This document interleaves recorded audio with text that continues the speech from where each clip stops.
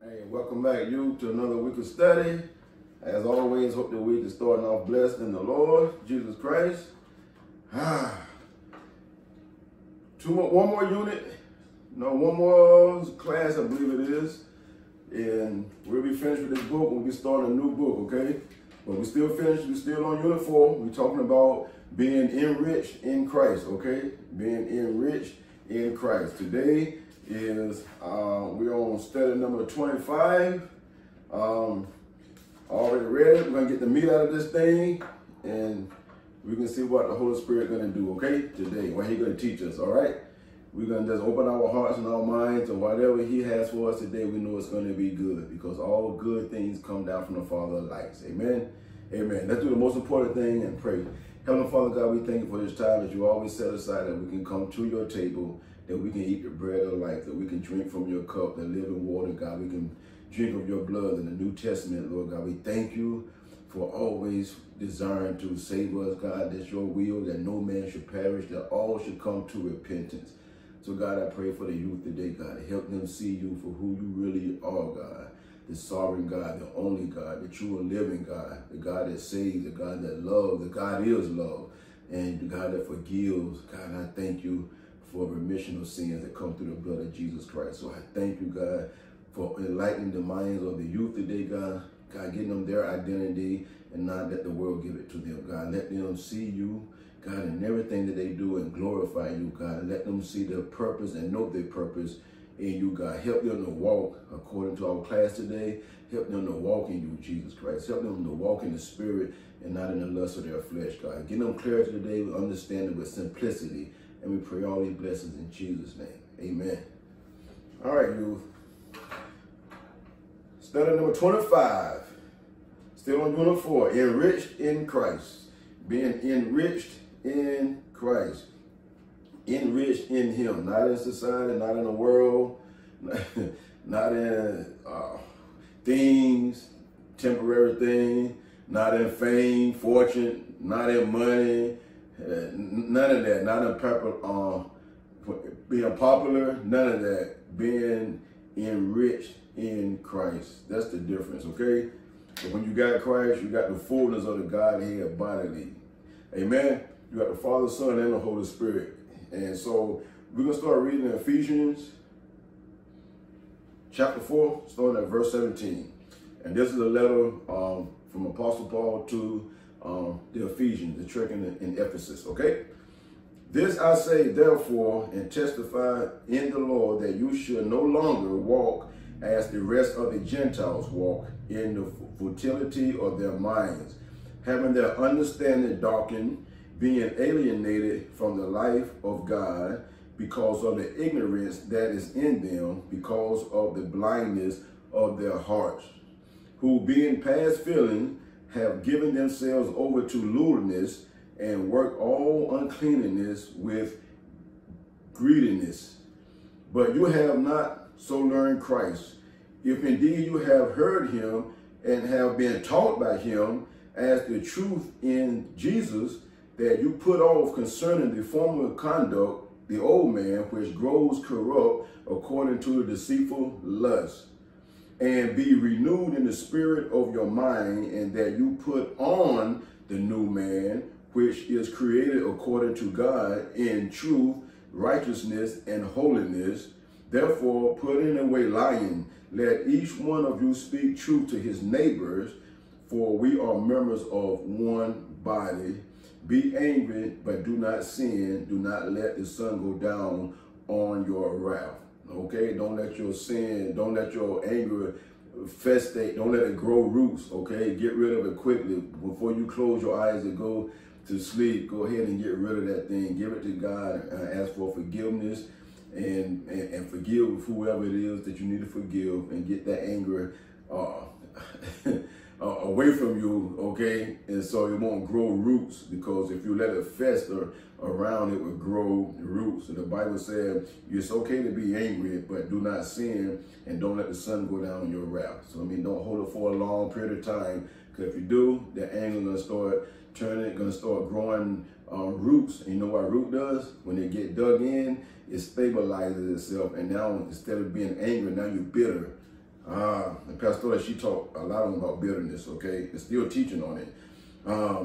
Nor give place to the devil, okay? Our memory verse is that you put off concerning the former conduct or the former conversations of the old man, which grows corrupt accordingly to the deceitful lust. We just read that in Ephesians 4:22. Our main idea today is the church of Christ should walk the way that he walked because he lives within it. But he is the head of the church. So he set the example. He the one set the grooves. He set the laws. He tells us what to do. He tells us what not to do.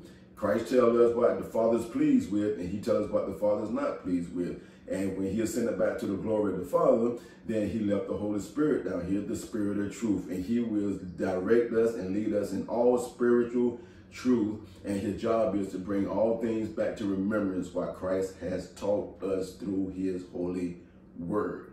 Period. Okay? Now, the three objectives that we're going to accomplish today is, the first one, we're going to find that the Christian life is not a theory, but it is an expression of a new life. I want to read that again. To understand that the Christian life is not a theory, it's not something that just, it's not proven, it's not true, it's not real, just a myth. It's something that it could be, but we're not sure. We're still working on it to find out. We're still investigating. No. It's an expression of a new life. You should not have to tell nobody that you are a child of God or follower of Christ. You should not have to tell nobody with your mouth. They should see it. They should see the fruit. They should see the fruit. They should see the expression that you are walking in the Spirit of God. They should see it, not you just telling them. There's a lot of people that tell that I'm a Christian, but then when you see the fruit, it's not the fruit of repentance. It's fruit of deceitfulness and lust and selfishness and all that pride and all that junk, okay? And two, to know that Christians battle their old nature throughout their whole lives, okay? It's a battle going on. It's a war. The Bible says it's a spiritual warfare, okay? The spirit against the flesh and the flesh against the spirit, okay?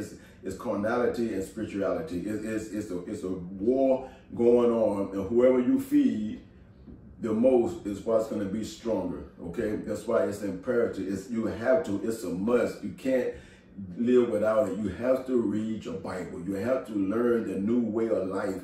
We are living in a new life, so we got to learn that new life, okay? So we got to fast. We got to do all those things that pertain unto godliness. We have to. It's a must, okay?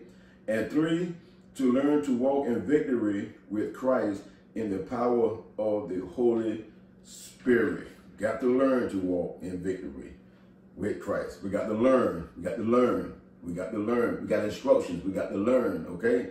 Amen.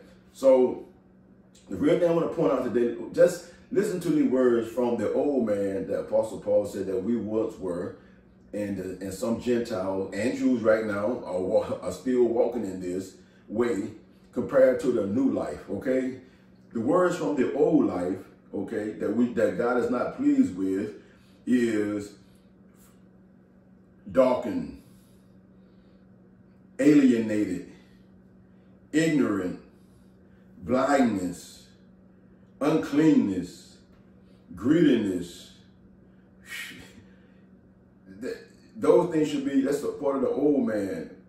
It's the former thing that God is not pleased with, but he said the new man is truth, righteousness, and holiness.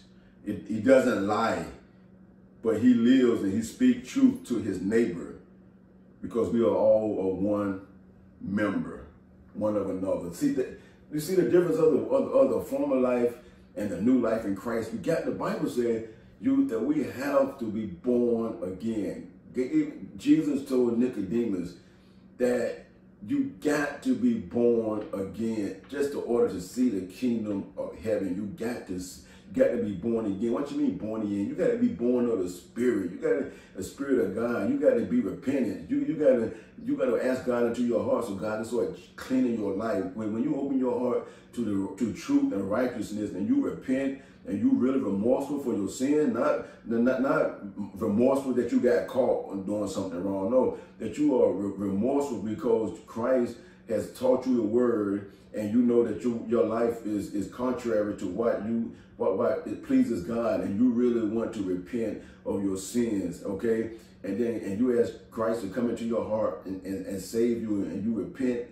And I'm telling you, the Holy Spirit, the Spirit of truth, would come in, and he would make dwelling in your place, in your heart, with the temple of God. That's where he wants to abide. So the Bible said, if we abide in him and in his word, to the holy word of God abide in us, and then the Comforter, the Holy Spirit, will bear witness of that truth. What is truth? The holy word of God. That's why we got to eat the word. We got to study. We got to be taught, because it's new life in Christ. We don't know it. It's new to us. So we got to learn it. So we got to learn the process. Oh, we was taught wrong.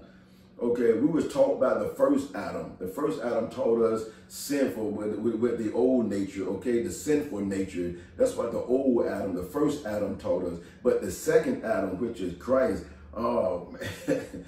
Oh, he teaching us the new life, the new way, okay, that pleases the Father. So we got to put off, that's why Apostle Paul is saying, put off that old conversation, put off that old stuff that wasn't pleasing to God, when you were living in darkness, when you was alienated from God, when you were living in greed and uncleanness. And he said you wasn't taught of that. He said you don't even know him if you're still doing these things. But if you was taught about him, now you're going to be living in truth. You're going to be living in righteousness. You're going to be living in holiness, which is a beautiful thing. I don't know why it seems so wrong to teach and to walk in Christ. When it's so beautiful.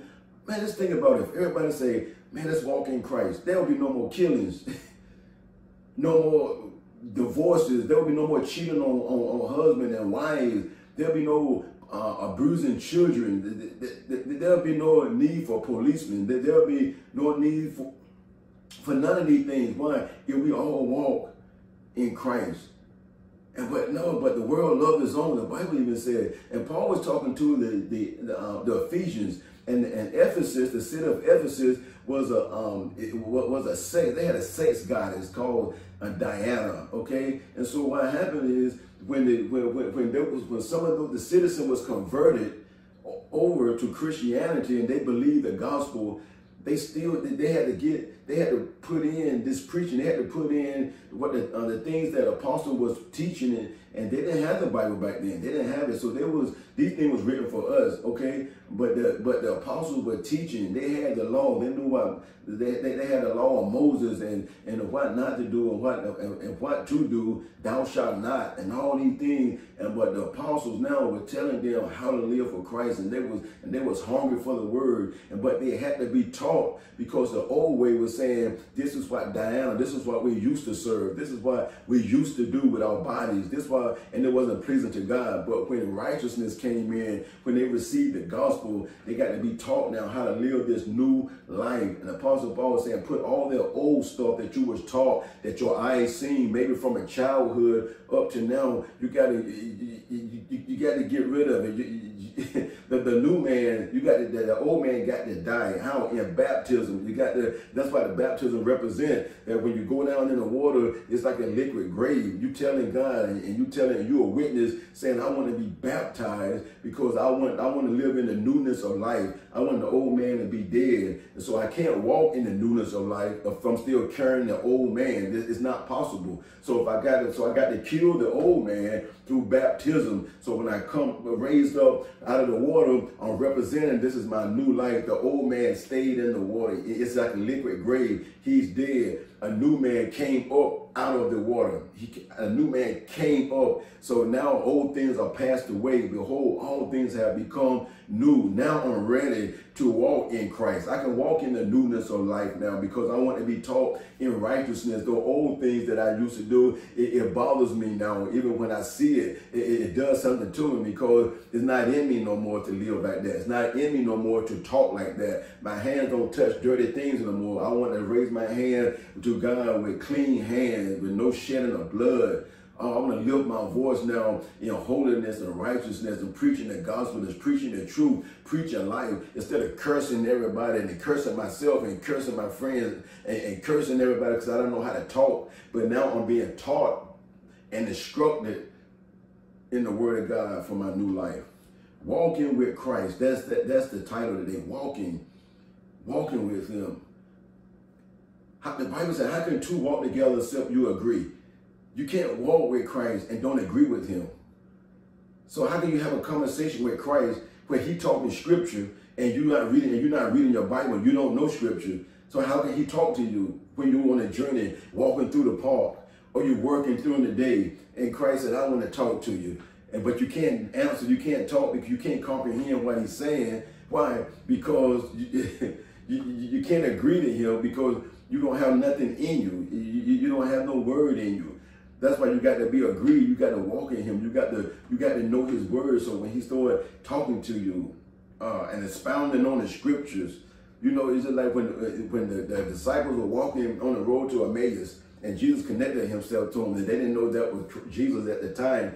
But when they came into the house and He was and He broke the bread, and He said their eyes was open, but He vanished out of the sight. And He said, and they were saying, didn't our hearts burn when He opened up the Scripture to us? So that means they knew, you know, they knew the Scripture, they knew what He was talking about. They bear witness to it, something that they heard. And they heard from Christ, bear witness, and they didn't even stay in that place, and they turned around and went right back to the place and started shouting and witnessing that Christ has risen, and they had seen the Messiah. He's risen. He's not dead no more. The tomb has been vacated. Oh man, it's a beautiful thing to walk in Christ. Youth, we got to walk in it. It's I don't know why they paint the picture that walking with Christ and being a Christian is so bad when they're so healthy and beautiful.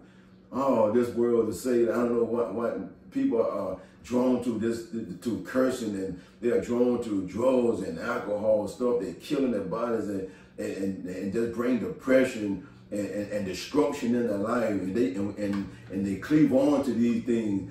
And when God's saying, no, I'm going to show you a better way. I'm going to show you a life that's so clean and pure. I want you to be free from all these devices that's not of me. They are Satan, and he got you bound. But God said, I want you to live a holy, a clean life, liberated in me with joy and peace in your life. And we see that as something bad and wrong. And I don't get it.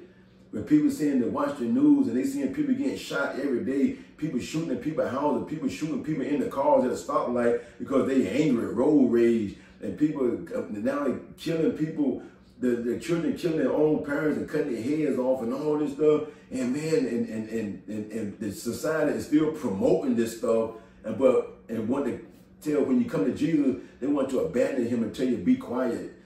That man, I don't get it. I really don't get it. But I do get it when I read the Bible, because Jesus said that the world loves its own. So but I'm telling you, don't be part of the world. If you're part of the world then say Christ is not in you. There's no Christ. The Bible said that God so loved the world that He gave His only begotten Son, that whoever believes in Him should not perish, but should have eternal life. Yes, He loved the world to bring them from salvation, but He don't love the things of the world. There's no way.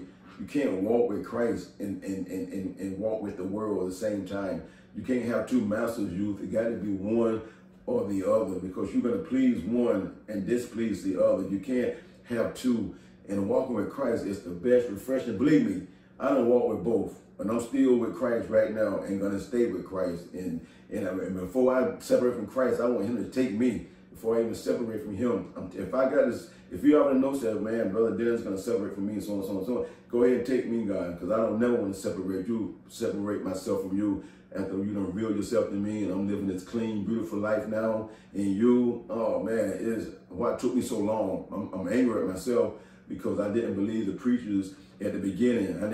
They were trying to tell me, you don't blood. You need to do this. You need to read your Bible, come to Christ. And I thought I knew everything until my life turned upside down, and I hurt a lot of people, destroyed a lot of people. Believe me, that's all comes when you live in the world of destruction. I'm telling you, if you're not walking with Christ, you're missing out on life, youth. And I'm trying to tell you a better way, a way that you can walk in a perfect love, a love that will forgive you, a love that will show you who you really are, a love that would grant you mercy, even though you don't deserve it. A love that has compassion, a love that is kind. Oh man, a love that brings peace, a love that comforts you even in the storm. The love won't stop the storm from coming, but it will comfort you in the storm. But I'm telling you, walk with Christ. If you're not walking with him, learn to walk with him. Be taught in this new life. Kill the old man. If you tell God you want the old man to be dead. You want to put off all those former things, that you want to live and walk in the newness of life. And then put God's word in your heart. So when he want to talk to you, you're walking with him, then you can have a conversation with him. Why? Because now you agree. Because what he's saying and what you're saying lines up. Amen. So God bless you, youth. And I hope this class was a blessing to you. If you're not walking with him, that's the best thing you can do. Best friend, okay? So put your shoes on, put your gospel shoes on. Let's start walking with Christ, okay? I'll see you next week for the last class for this book, and we'll start a new book. Love you. God bless you.